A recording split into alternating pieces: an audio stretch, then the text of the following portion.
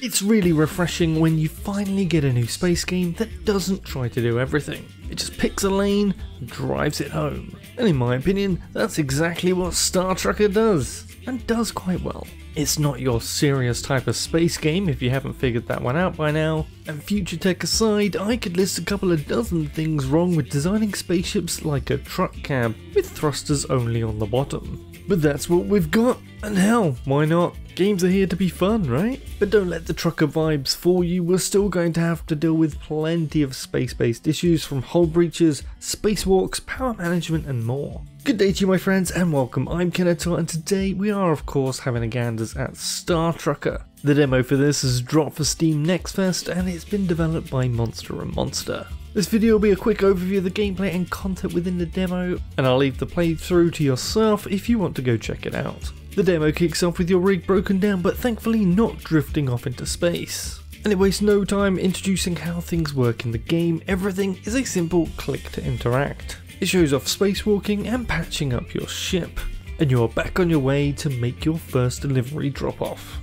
I like how weighty the truck feels. It's slow to speed up, sluggish to turn, and this completely changes after you drop off that trailer and fly off to get your next job.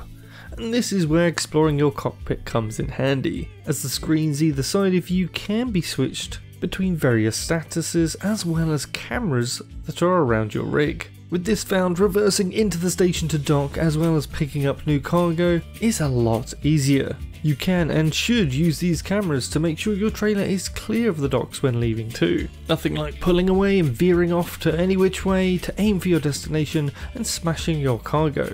You'll want to avoid that by the way, because you will be fined. Taking a bit of time to look around the ship and we have a bed with an empty pinboard, some spares cargo and lots of little cubby holes and interactables. It won't take you long to find that each system has its own fuse and or power core, and damage can and will trip on these fuses. This could be just a single system or even trip them all if the core power goes down, and that means your gravity will go down too, so you'll be floating around your cab. And while fun, it's not very optimal for getting around even if it is a small space. That being said, it feels like there is a few options for saving power and fuel if you really wanted to optimise your playthrough. No gravity means one less fuel rod to change, and turning off the lights and turning down heating could also save on power, as well as shutting off the driver assist. Above the window there are further manual controls in addition to the warp jump lever for shutting off each or both engines, engine chokes for both, a radar ping which doubles as a horn,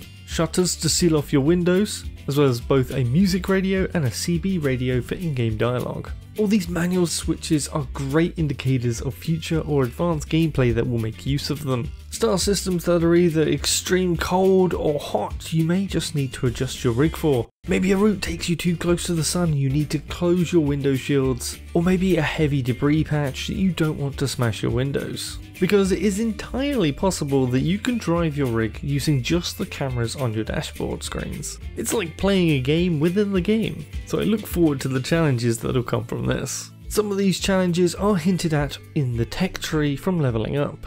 At first it's just split into quick or fragile loads, which represent the two ends of the job range, from fast and risky to safe and sound. The full game will bring a lot more options later on, including perishable, hazardous, valuable, heavy, oversized and long distance hauls, and you'll be able to build your skill tree around the playstyle you want to do. Another good hint for the future of this game is the systems map. Now while the demo is of course quite limited, the main game looks to have quite a variety of systems and territories, and that's before we get into possible story elements or a reputation system if they have one. One last thing the demo does let you do as well is customize the paint scheme on the rig, with not just colours but patterns too, which can be unlocked by fulfilling different requirements. While I would have preferred to see a full colour selector here, it still has plenty of options, and I look forward to seeing what patterns and collective challenges we have come launch day.